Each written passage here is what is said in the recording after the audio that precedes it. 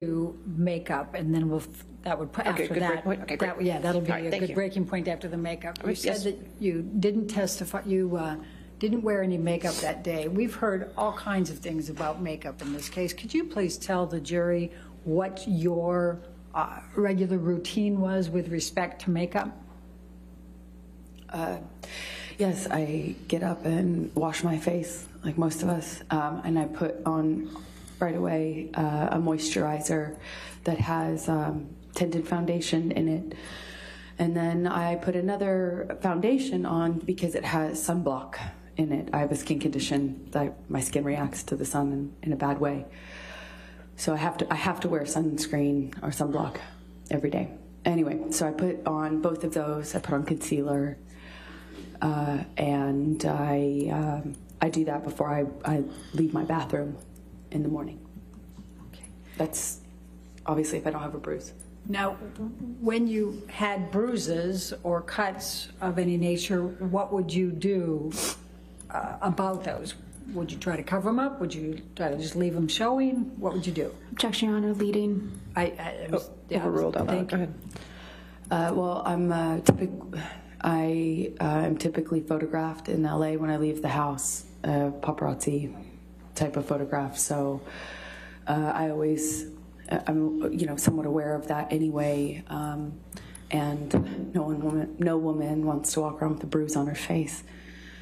So if I do have a bruise on my face or someplace visible, the main thing, you have to ice right away to reduce swelling, because no amount of makeup can fix swelling, but it's very manageable if you ice it really soon. Arnica is also a great remedy, arnica cream. And then if you want to cover up a bruise, you obviously put foundation first, concealer, and then on top of that, I use a bruise kit. Not a bruise kit, it's a theater makeup kit, a color correction kit, but I called it my bruise kit. And I use this, I think, in opening statement, and it's Defendant's Exhibit 155. If you could by the microphone, please. Oh. We can't hear you. There you go. May I approach the witness to let That's her what you show? could show the counsel. Yeah, it's-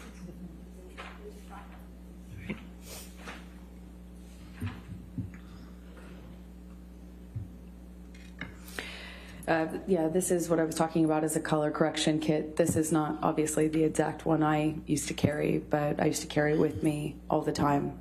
Sometimes this pink is sometimes a little bit more purple of a hue, and sometimes the kits are 3 colors. You can get them in 3 or 4 colors.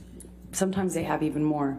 But the idea is that you want to counteract whatever color you're working with on the bruise. So the first day of bruising, the immediate is red. Red is what shows up right away, so you want to go with the opposite on the color wheel by dabbing on a bit of the green or something to counteract the red.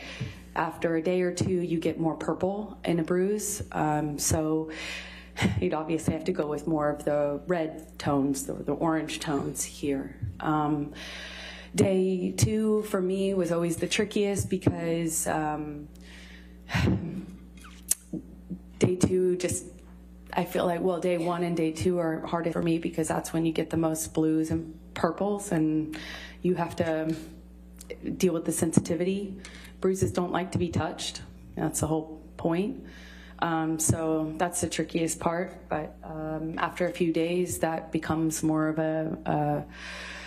that blue becomes more of a brown, yellowish browns, like 5-7 days in, becomes more of a yellow-green.